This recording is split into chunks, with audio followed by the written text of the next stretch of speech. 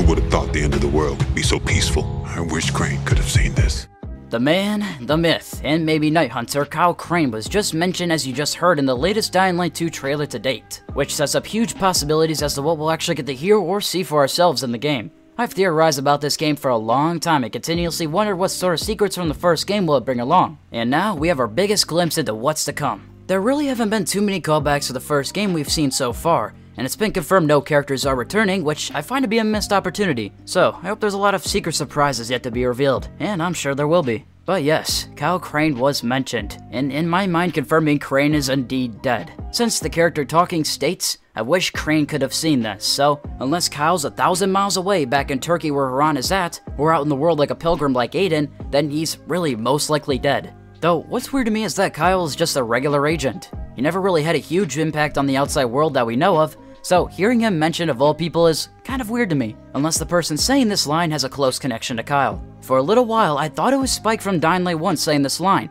but no characters are returning, so then I thought it was Matt. I've compared the voice lines with what we've heard from both of these characters, but it's really impossible to come to any conclusions. But it's clearly somebody who knew Kyle Crane, so it's just exciting to see the lore being expanded upon. Also, can we just mention, that trailer had so many minor spoilers, some I think people are actually going to be a little upset about. But don't forget how much Techland has fooled us in past trailers. Whether it was about changing the character model or location entirely, they aren't just going to give us straight answers, that's for sure. Though, I am curious to see how Harran gets out of that situation, if he even does. Now, going back to the Kyle Crane line, there really is no context here, so we can't really understand the situation or how it's being talked about. But at some point, Aiden will clearly learn who Kyle Crane is, unless this line is just thrown out there for us fans, which will probably be a case for a lot of things in this game. But with a theory about Kyle Crane becoming the Night Hunter and what ending is even canon in the first game, whatever happened to the protagonist Kyle Crane is one of those big questions that have yet to be answered, so I don't think it'll be swept under the rug lately. And now moving on. This was something I was going to make a separate video about, but I kinda just decided to include it here.